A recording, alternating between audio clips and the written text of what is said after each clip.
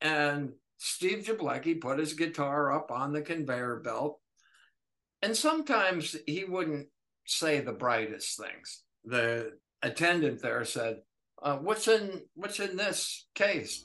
And Steve said, a bomb. And I thought, Steve, wrong time for Jablecki. Yeah. just dead wrong, pal.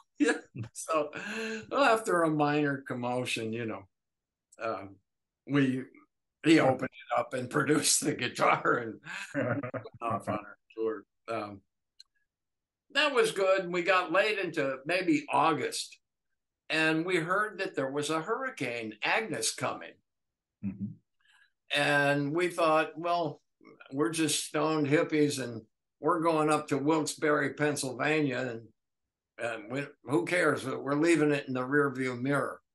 So we got up to Wilkes-Barre, and we played our first night, and it was great. We woke up the next morning, and all these National Guard trucks are pouring into the parking lot and using it as a staging unit. And we said, what's going on? And they said, well, the hurricane caused flooding. It's overflowed the banks of the Susquehanna River. The whole town is flooding. Across the river where your club was and all that, that's all underwater and under mud. And we said, can we hitch a ride with you? And they said, yeah, sure. And so we got downtown to the edge of where the water was, and we jumped out. We climbed on a building, and we got on the roof. Nobody was there, so we looked over across the Susquehanna, and where our stuff was, it was just way underwater. So we hitched a ride back to the hotel, and Steve Jablecki and Mike Messier, one of the roadies, said, we'll stay here with the truck, and you guys all go back to the mansion in the van, and we'll see if we can salvage anything. And they couldn't. It was all mud. So we lost everything. And the band kind of hit the skids. So I had nothing. So I went back to P-Town, and I started the only real job I ever had was washing dishes at some restaurant. And I made it to about day 4. And I just said, I can't do this. So somehow I got enough money to go up to a pawn shop in Central Square, and I bought a 55 Strat with a maple neck for $300. And John Poole and Charlie and I started a trio called Choker, and we were playing all around Boston, and we did maybe 4 nights with Jeremy Spence and the Children. Jeremy Spence was the slide player for Fleetwood Mac. Yes, he was. Yeah, right. And they were playing at the Whiskey in LA on a 3-night thing. And on the second night, during the break, Jeremy, he was tripping. He walked across the street and ran into the Children of God, and they started talking to him, and he became one of the Children. He never went back. Never, called the band a few days later, said, I quit, I'm out. That's right. The cult, yeah. So we were playing Katie's in Kenmore Square.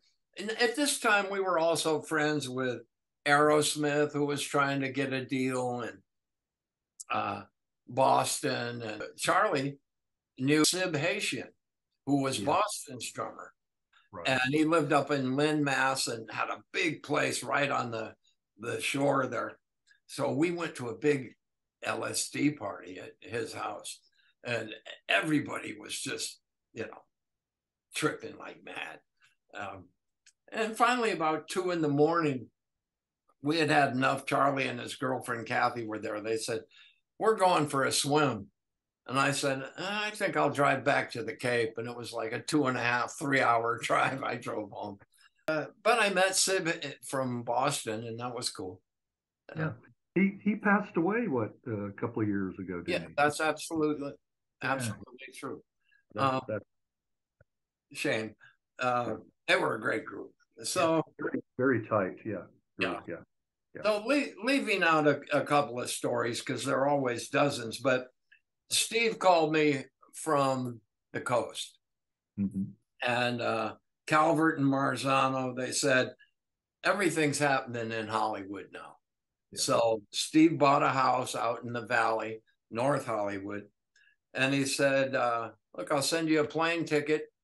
You come out here 6 months. We'll put a group together.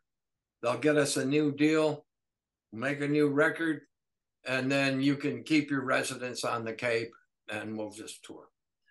So I said, "Fine." Well, my friend, the finger picking Steve Blodgett, rode with me, and we're flying out, and the captain says, "Now look down on your right, you'll see the Grand Canyon." And we looked down, and sure enough, he said, "I'm going to just take a circle around it here for a minute so you all can see it really good." And we had a great view of it. So then maybe an hour later, he says, "Now we're coming into Los Angeles." And everybody looked down, and all we could see was an orange cloud. Yeah. Because that was when people were taking smog pills and stuff like that. The cloud inversion layer trapped it all in. Well, Steve had a nice house, and Mike Messier, one of the roadies, was out there, and his wife, Brenda. Well, the Musicians Contact Service on Santa Monica Boulevard was the place that you would go and look for musicians. You'd register with them. You'd put your name on a 5x7 card. You'd say what you're looking for, bass and drums, and leave your number. So we went through a lot of folks. The first drummer we got was Bobby Zamora, who played with Rubin and the Jets. And that was a Frank Zappa and the Mothers of Invention spinoff.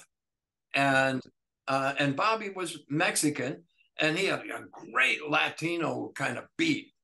We did one or two songs that I had written, one called Seagulls Flying, that it just had a tremendous kind of Latin feel.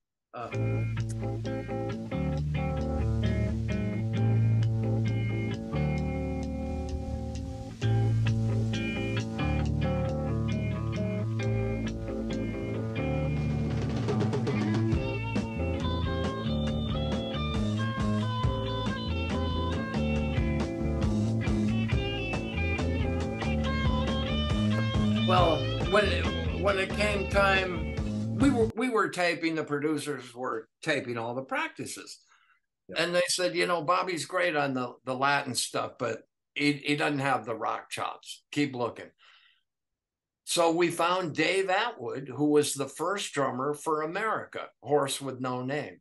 Yeah, and David played in the studio and like that, and he was good. So we went in the studio and we went in with Dave, and we did Dreams, Reality, or Hold On to Your Dreams that I re-recorded with Steve Perry years later in 75, 76, actually. Steve Perry and I met in 75. And another one called It's Over.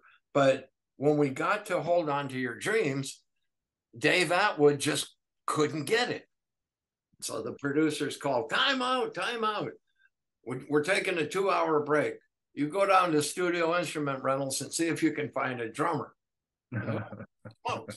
So I got in the car and drove over to SIR, and I walked into one of the big sound stages, like where Deep Purple would rehearse or something like this. And there's a guy building the sound stage, a carpenter. And I said, "Hey, man, I'm looking for a drummer to do a session right now. Do you know anybody?" He said, "Yeah." I said, "Great. Who is it?" He said, "Me." I said, "Well, who are you?" He said, "I'm Ron Bushy from the Iron Butterfly." Oh, okay. The Iron Butterfly? And in 68, I was at like pot parties at college, and we were listening to Inagata DeVita with the black light on, along with Steve Miller's Children of the Future. I said, this is unbelievable. I said, can you go right now? I said, how much will you charge? He said, $15 a side. He was making $275 banging nails. And so on the way over to the studio, I started talking about his career with the Iron Butterfly. And I said, gosh, what's the most you ever made? He said, we made $80,000 playing in Honolulu, one song, 30 minutes, Inagata DeVita. I said, wow. So what are you doing as a carpenter? He said, well, bad real estate investments and a lot of drugs. I said, oh man, that's terrible. So we went in the studio. First take, he nailed it. I drove him back to SIR and got his name and his phone number because I wanted to stay in touch with him. And at a subsequent later date, I went out to his place, and I think we were both tripping. And he had the gigantic Anvil Road case that said Ron Bushy, Iron Butterfly. But, you know, your eyes kind of are doing this, and it said Iron Bushy Fly. What? Anyway, back to the session. We mixed up the songs, and it was late. And Steve and I went through Laurel Canyon, went over Mulholland Drive into the valley, and out of nowhere, there's this redhead hitchhiking, and we picked her up, and she was probably 24, beautiful, long red hair, just an incredible body, drop dead gorgeous, and she said, I just got thrown out of my house. I got no place to go. Steve said, well, you can come stay with us. So we got back to the house, and we said, we just recorded these songs. You want to hear them? She said, sure. So Steve said, well, I got the player in the bedroom, so let's go in there. So he puts the tape on, and I mean, within 30 seconds, the girl was naked, and they were going at it. And on about the third song, I was naked. We were going at it, and at the end of it, we took a line out of the Beatles. I hope we passed the audition. Right. But she ended up moving in for a while, and then more girls moved in, and they worked at like receptionists at record companies and things like that. So they knew everybody coming in and out. And there was a very nice black lady named Monica. And she said, oh, Bonnie Bramlet was in today, and she's looking for a guitar player. And she's playing at the Palomino Club, where Linda Ronstadt and the Stone Ponies and some of the Eagles and stuff broke out of in the North Hollywood area. So I called her up, and she said, yeah, come here for rehearsal. And I met her, and we rehearsed, and maybe twice. And then it was gig night, and I showed up in a red velvet suit with a black shirt and a shag haircut. And she and Delaney had just finished Delaney and Bonnie and Friends, and was playing with Eric Clapton. So she kept looking at me and saying, you remind me of someone. You remind me of someone, insinuating Clapton. So we get out there, and we did Since I Met You, Baby. And she sang Since I Met You, Howie McDonald. My life will never be the same. So we stayed in touch, and many years later, there's an Allman Brothers story associated with that, but we're on the Wadsworth Mansion today. So Steve and I, then we had the tapes and whatnot, but we didn't really have any gigs. Well, our first gig was, I think, I forget the name of the place, but Steely Dan had played there the night before, and the place was packed. And we played there, and there was maybe 45 people. So we were going through some hard times, and we'd some days would scrape together enough money or Coke bottles, and we'd go to Jack in the Box, and we could buy one Jack burger and split it. It's tough when just go to a new state with no job or anything. But we eventually, by November, we got booked at the Whiskey. Mm-hmm. And on the strength of our tapes, a guy named Michael Phoebus from GRT Recording Company came out and saw the band. Mm-hmm. And on that show, Rob Roberti was our drummer, and Leah Santos, fabulous singer. They had come out from Long Island, and Leah knew Kathy McDonald, who took over in Big Brother and the Holding Company after Janice. So she was a Bay Area legend, and she had an album out on Capitol Records called Insane Asylum. So, and then Eddie Rodriguez, conga player, who Rob and Leah knew from Long Island, who had also come out. If Rob couldn't make a gig, then Eddie would fill in. And he was a really good singer too. So we're at the Whiskey. We got the deal. Michael Phoebus offered us a deal. And so we were all just ecstatic finally. Our bass player was a guy named Skip Perkins, and he was in the Navy on Okinawa with Gary Hayes, Dave Hayes, my former bass player's brother. Wow. Okay. So it's a small world, yeah. Throughout 55 years, you wouldn't believe how many things intertwine. Yeah. Well, we used to play up on the Sunset Strip, up from the Whiskey before we got our Whiskey date at a place called Bill Gazzari's. And Bill was famous for having a $100 prize for the dance contest and whatnot. But he had 3 stages and would always have 3 bands. So the first band would play, and at least a half a dozen times we played. The next band that played was Van Halen. And, okay. and then we'd play. Well, they did strictly covers, mm-hmm. and they would end up with LaGrange. And we knew LaGrange. So what we'd do is they're in the end where Billy Gibbons is all these pinched harmonics, and then we'd start up and start playing along with them. And then Eddie and I would get into a guitar battle, and then we'd meet. The first band would come back on. We'd go out behind Jack's liquor store and would drink or smoke, or they I think oftentimes drunk, put some speed in a Jack Daniels bottle, but we had a great time, and we got to know each other decently well. In fact, they had a softball game out at their house in Pasadena once a month, and my girlfriend Cece and I went out there on one of those softball games too. Well, talk a little bit about the nascent Van Halen. Were they a lot rawer back then, in the early days? And was David Lee?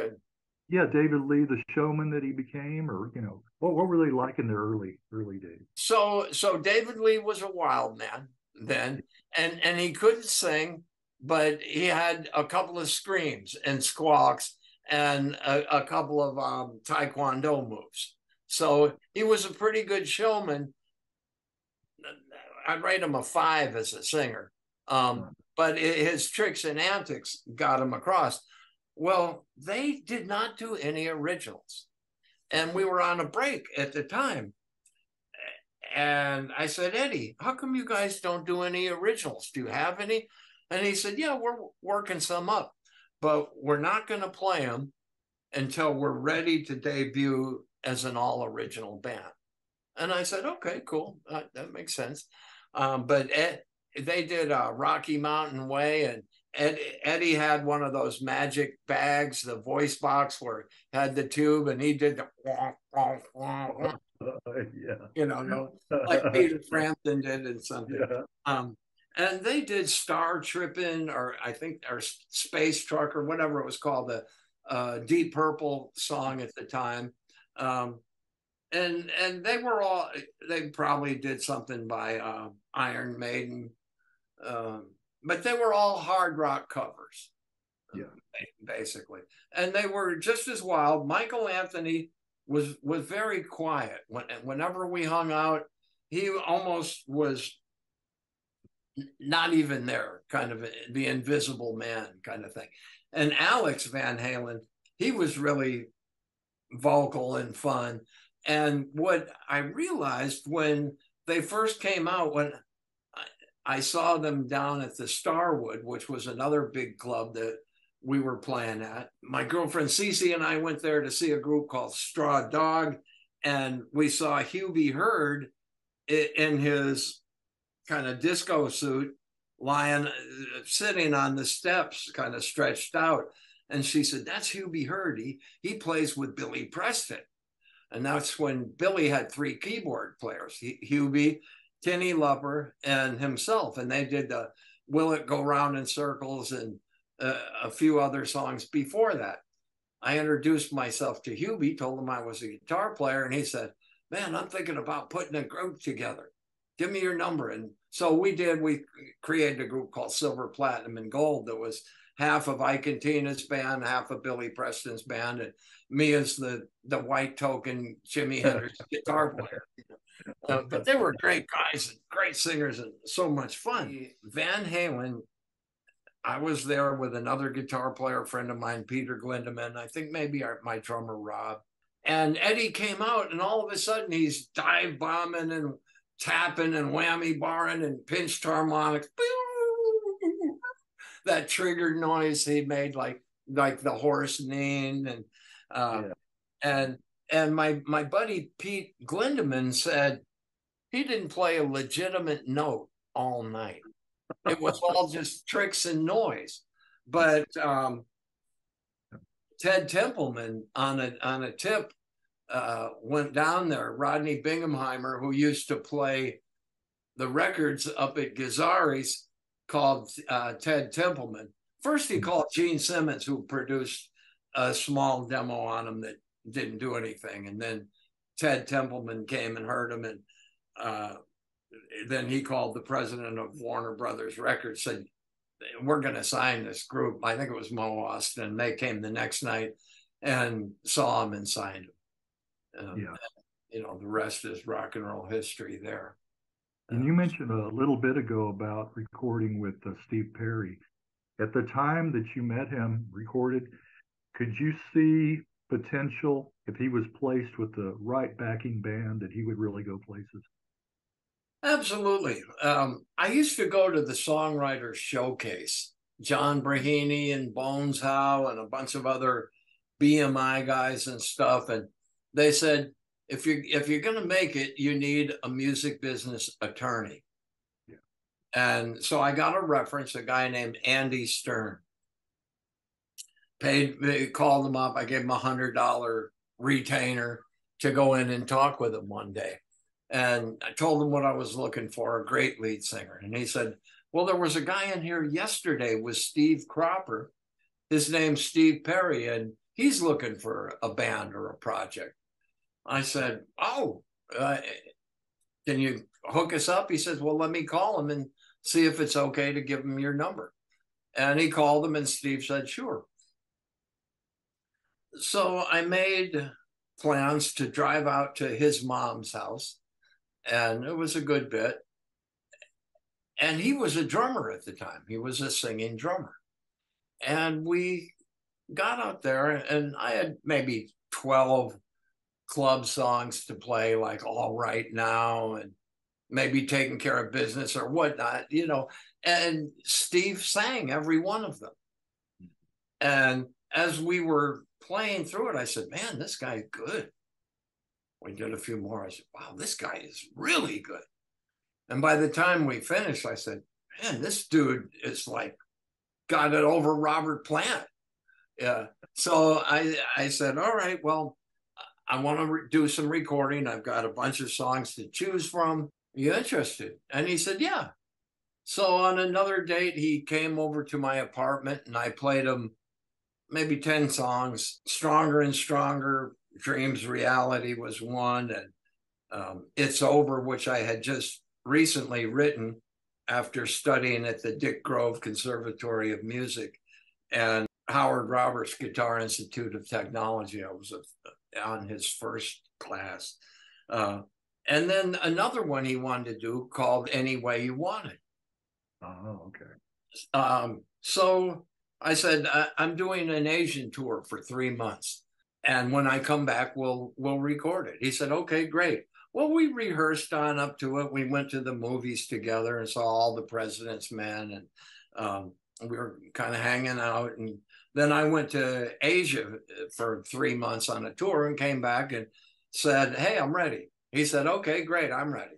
So I found a studio, Star Trek studio, and we booked it. And he said, just one thing. I said, what's that?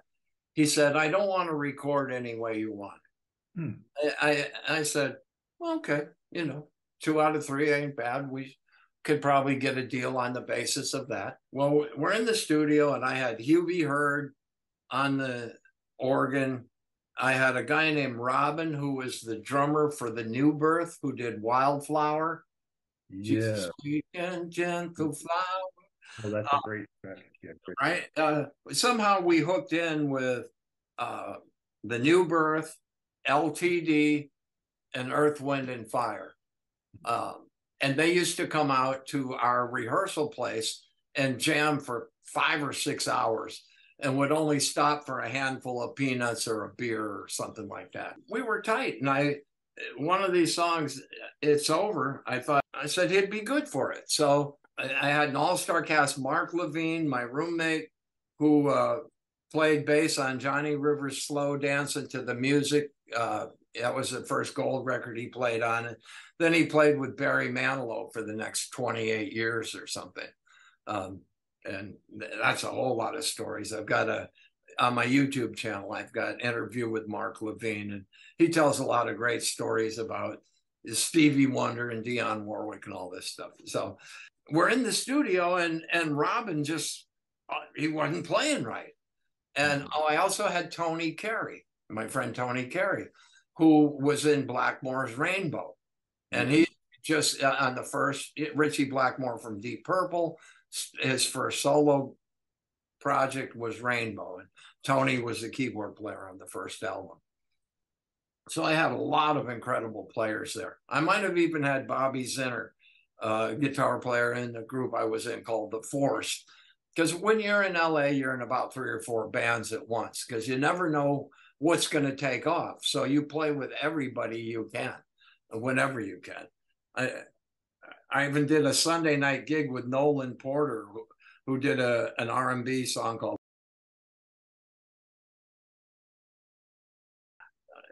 Nolan Porter. So we're in the studio, we're recording, and Robin's not cutting it. So I kicked him out. I called Rob Roberti, and Rob came over and played the track to Hold On to Your Dreams, Stronger and Stronger, because he had been playing it in the band with me and Jablecki. That was one of our songs. So I was always curious to why Steve didn't want to record Any Way You Want It. And a lot of people, after I did my story about who's the best rock singer I ever worked with, Steve Perry, of course, I told the story, and a lot of people are saying, well, are you saying that you wrote Any Way You Want It, that Steve wrote with Neil Schon? And I said, no, I'm not saying that. I'm saying that I presented a song that had the same lyrics as the chorus to that song, and it had the same music part to Stronger and Stronger that chorus was put on, and then all the rest was different. So possibly subconsciously, I had a little something to do with maybe of that seed growing into the $9 million flower that it became. I didn't see a cent of it, but I don't care. I play music for me, and I don't do it for money. So I do it for the love of music. But at any rate, we were in there and the band left, and Steve and I are in the control booth. And this one song, It's Over, is an unbelievably pretty ballad. And Steve and I did 28 takes of it.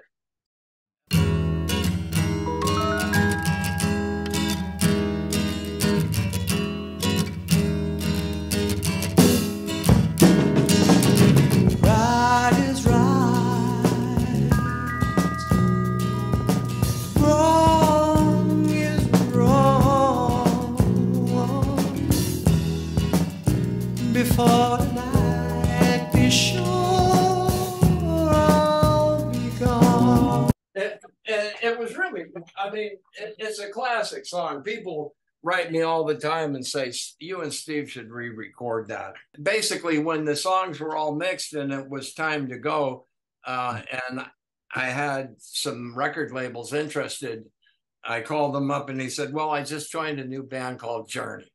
Yeah. So I'm not available anymore. I said, okay.